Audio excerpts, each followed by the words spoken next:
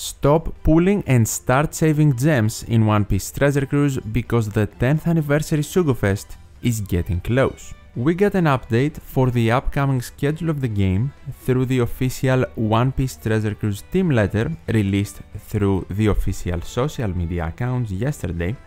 and the team let us know that at the end of April, so in approximately a month, they are planning a large-scale update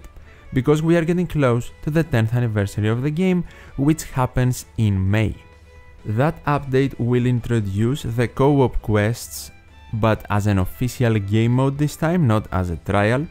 and alongside that, a new type of Sugofest will also be introduced in the game, and it is not going to need gems in order for us to pull, it is going to need resources that are obtainable from the co-op quests. More information on that will be released down the line, but it seems like a very interesting idea. Back to the main reason I am making this quick video though. Start saving your gems so you can pull a lot in the 10th anniversary Sugofest. Ignore new debut standard legend releases like the new dual units of Doflamingo and Sugar, but also Moria and Perona. They are not that amazing anyway, but the thing is the Sugofest is not good, and you should be getting a head start right now with your gem count,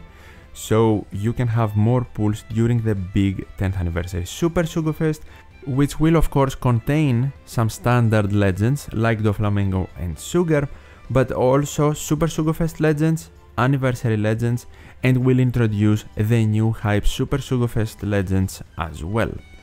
It doesn't really matter if you are a veteran or a new player, you should be saving for the 10th anniversary either way, and I am really hoping this time Bandai actually puts some effort and care behind the events and Sugofests,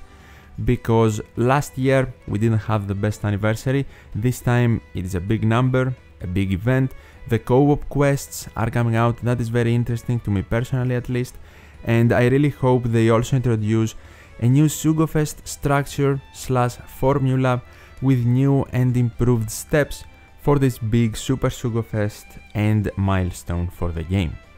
If you are a newer player to One Piece Treasure Cruise and you have a lot of questions regarding different anniversaries, definitely check out the video I made on that and all of your questions will be cleared up. Accessible teams without the new legends will be provided by this channel in the upcoming months to clear the newest pieces of content, so definitely subscribe to not miss out on that. And as always, thank you so much for watching, take care, and I'll see you in the next one.